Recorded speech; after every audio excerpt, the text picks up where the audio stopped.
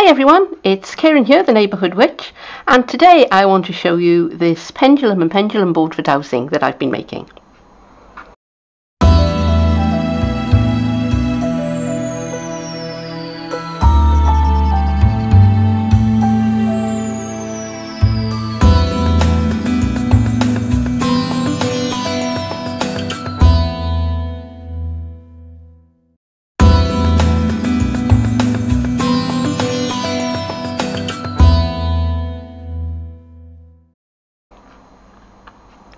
So here is my pendulum board and pendulum that goes with it.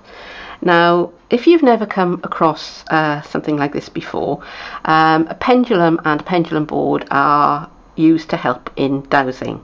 Now, you don't actually need the board, you can just dowse with the pendulum alone, but the board does help make things a little bit clearer for you. So, to use it, first of all, you take the pendulum and you hold it above the board and you ask a question that can be answered with yes or no. And after a little while, the pendulum will steady down and it will swing in a direction that will give you your answer. So this particular board is 4 inches in diameter, that's 10 centimeters, and it's easy to carry around. You can obviously make them much bigger if you want to. And I'm going to show you how I made it. This is just a disc of plywood, 100 centimeters in diameter, and that's 4 inches. And I've covered the back with some sticky back plastic to protect it, and I've gone ahead and prepared the front by giving it a coat of white gesso and then sanding it back.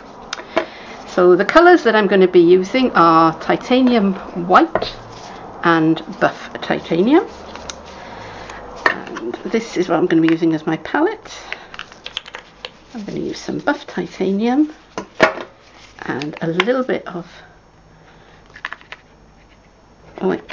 titanium white, and let's see how I like this colour.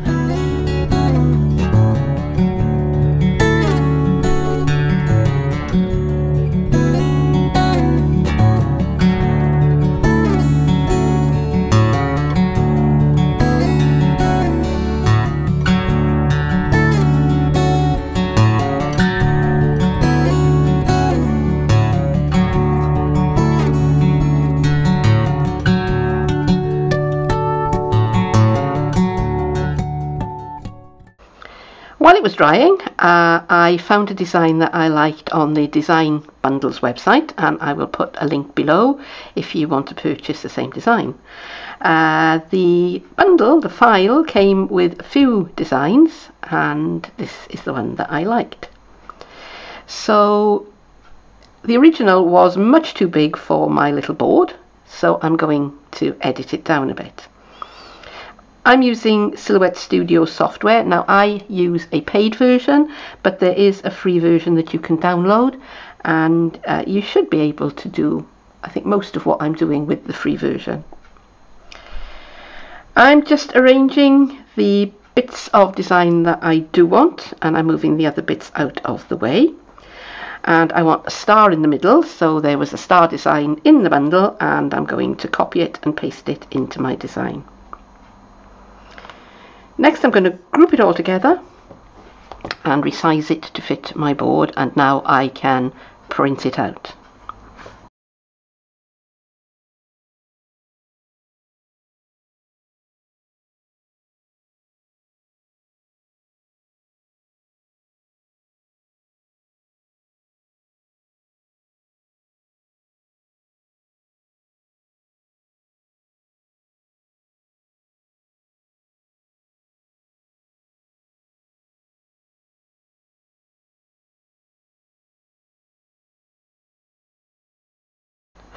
So my first idea was that I would trace the print using graphite paper.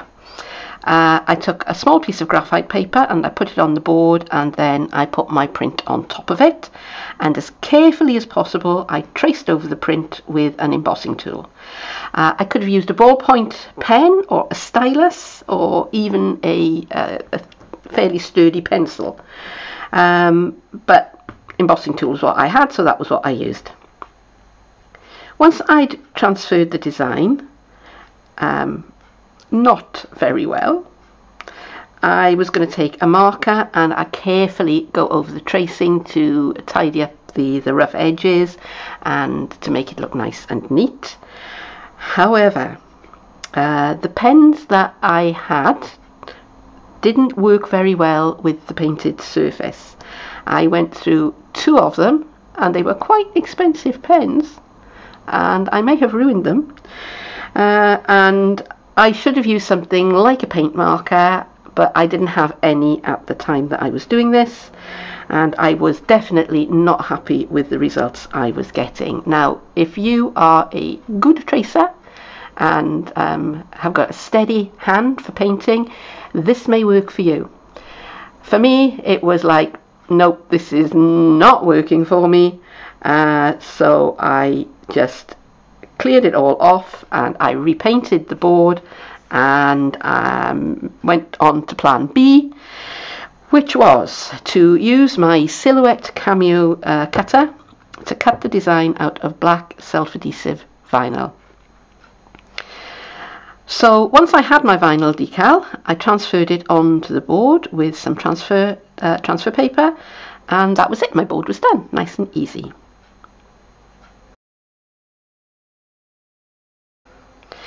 For my pendulum, I have a resin pendant, I suppose, which I made with a mould that I got on eBay, and it took me about 5 attempts to get the pendulum the way I wanted it, and I added on a bead cap and a jump ring so that I had something to attach my my chain to.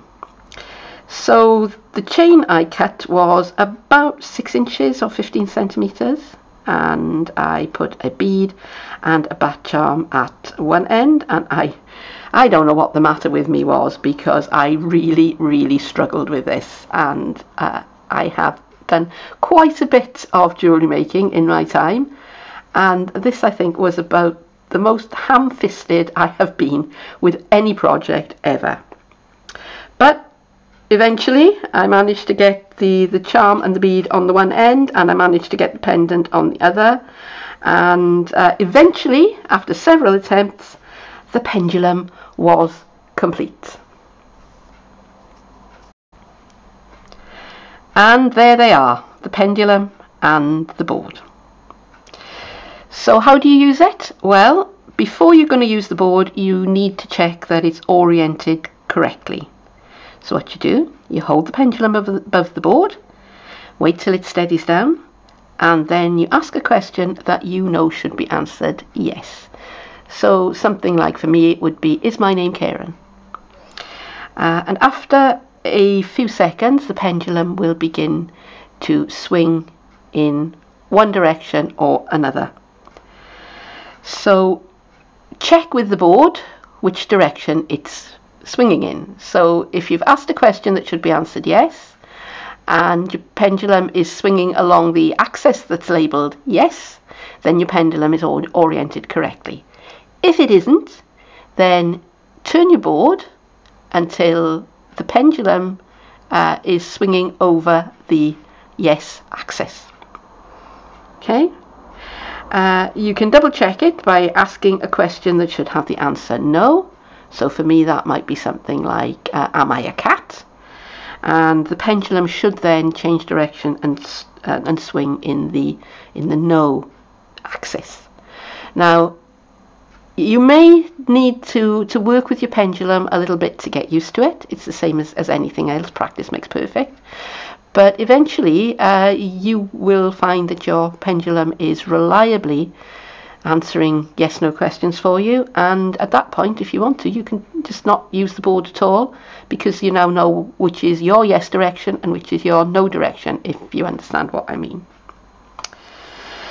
So getting familiar with the pendulum will help you get answers to your yes/no questions. The more you practice, the better results you get. I think I just said that, didn't I? I did. Well, I hope that you've enjoyed this video, and I would like to thank you very much for staying with me for this long. And I'd be thrilled skinny if you came back and saw me again sometime soon.